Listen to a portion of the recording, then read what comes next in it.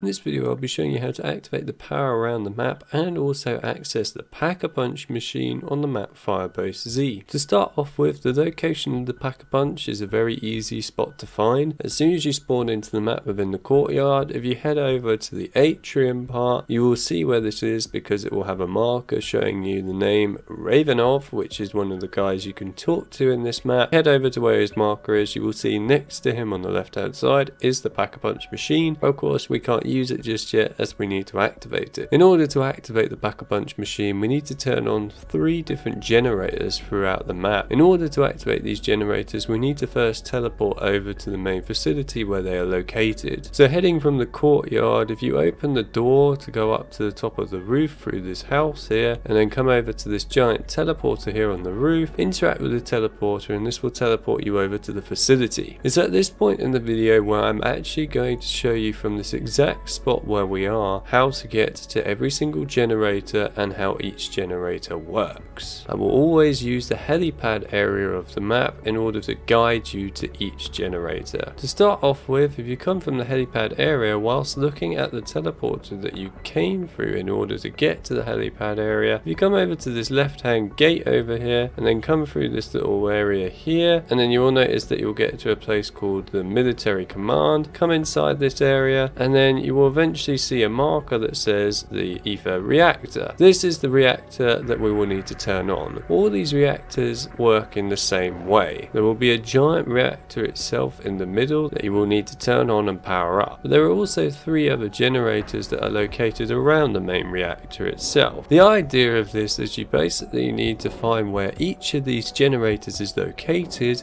When you activate and start the Aether reactor, you need to protect these little generators, as what will happen is they will turn on and the zombies will spawn in and try to destroy them. You will notice when you actually start this as well that you will be able to see how much damage overall these generators are taking, as there will be a little bar that will tell you on the side. The generators for the first Aether reactor, 2 of them are located outside on the opposite side of the reactor, and 1 is located just on the inside near one of the other generators. Once you are ready, come up to the main reactor itself and activate it. This will cost you 500 points or essence every time when you want to activate one of these. Once you activate the reactor, you will notice that all 3 generators around it will start to glow a bluey purple color. This is like a mini lockdown event effectively, and the idea here is you need to get enough charge in order to power the main reactor in the middle. Just protect these generators from being destroyed by the zombies, kill the zombies within the areas where the generators are located, and this will suck up the souls to the main reactor itself. Eventually, once the charge bar gets all the way to the top, which is the purple bar, then you have completed the reactor and you will see a massive explosion like this happen, which will indicate that you have finished the little mini lockdown event. You've now activated the reactor over here on this part of the map. This will now open up some of the doors that couldn't be opened up before normally, and will also turn on the power for perks and also jump pads around the area. Once again, coming from the helipad area, if you come through the middle gate this time and head over to these stairs over here, you will come to a building called the data center, and once inside here, again you will find the Aether reactor down the bottom of these spiral stairs. Remember where all the generators are located by looking around. There are 2 located downstairs and there's 1 located upstairs in the building. Once again, the same process as earlier. Activate the Aether reactor, defend the generators and get enough souls in order to finish powering up the Aether reactor. The final reactor, we're going to go through the other door to the right this time, and if you come through here and head up this staircase where there's a purple arrow telling you where the power is located, or in this case the generator, and go along this walkway here, come up this staircase here where you will eventually come to a place called the mission control area, and once again locate where each of the mini generators are. There is 1 upstairs as soon as you come through the door back there, and there are 2 downstairs. Bear in mind that 1 of these generators is located underneath the staircase. Once again, repeat the same process as the previous 2 Aether reactors from earlier by defending the generators and getting enough souls. Once you've completed this, you have activated all the generators around the map. This will now turn on power throughout the whole of this area of the map. You will have all the jump pads activated, you will have all the perks activated, and all the doors that could not be opened via points or essence will now be open. You will also now have activated the Pack-a-Punch machine Maschine for use. Head back to the helipad and come back over to the teleporter that you used earlier to get here. Interact with that teleporter and it will teleport you back to the courtyard area that you spawned in at the beginning of the game. Now if you head down to the courtyard and head over to the atrium where Ravenov was, you should now notice once you approach the Pack-a-Punch machine it will now activate and you will be able to use it. So now you will be able to walk up to the Pack-a-Punch machine and use it to upgrade your weapons as much as you like. And otherwise that's all there is to this guide. I hope you guys found it useful. If you need a guide for anything else Firebase Z, then I will leave a link to the playlist down in the description as well as the big comment. And other than that, I will see you all in the next Firebase Z video very soon. Charged